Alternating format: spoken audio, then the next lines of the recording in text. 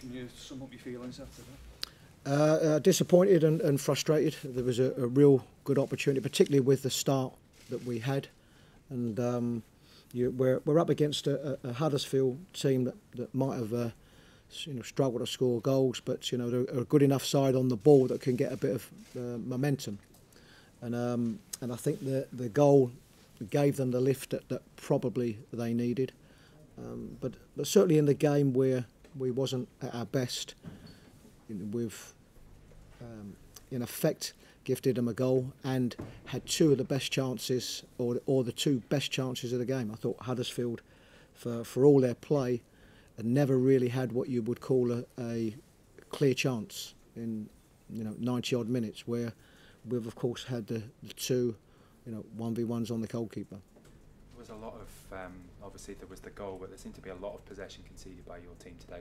Would you put that down to nerves, or what's that about? Yeah, possibly.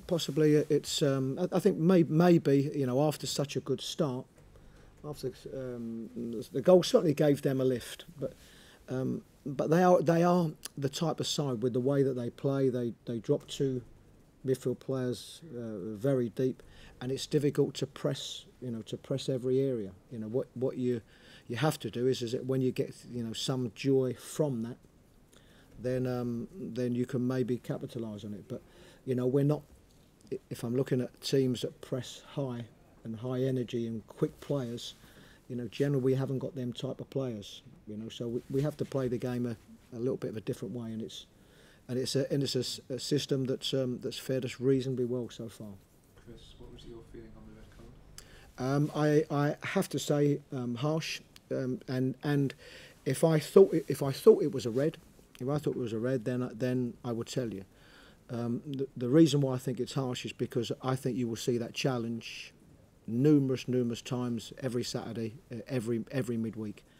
So it will be about the referee on the day, whether which way that he wants to go. And there are definitely referees on today that would not have given that as a red card. And from the angle where the referee was, I find it hard to believe that he gave it from where he was. Could you appeal it? Well, we'll discuss that obviously today and come tomorrow, and we'll make a decision on that. Yeah. Shane's mistake, just one of those things. Yeah, one of them things. And when you get a player that's been as good as what he has been for us this season, he'll be and is the first one to hold his hand up. He's made a mistake, and you just hope, when you're in that position, you hope that any mistake that you make doesn't lead to a goal, and unfortunately for us it did. I think it feels disappointing because you've gone ahead and given it away, and because of the red card. But maybe in a couple of days' time you'll think, actually, one more point towards staying up.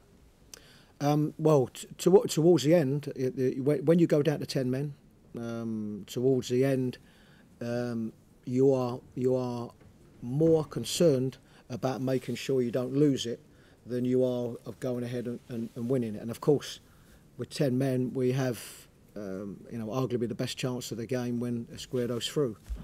And so it's a very mixed one. Yes, I think probably in a few days' time, I'll be delighted that we didn't lose it towards the end. But at this moment, just still a little bit frustrated that we've had such a good chance to go on ahead and win it at that moment against the odds. How do you read the situation now? Is it still that 6-7 teams could be in it, or still the same group of teams? There's still the stage 6 games to go, and that means so many points to play for. Somebody's going to pull out some surprise and good results that you didn't expect. They always do. Which teams will do that? I mean, I don't know. So no, we have to look at it that we will certainly still need points to make sure that we stay up.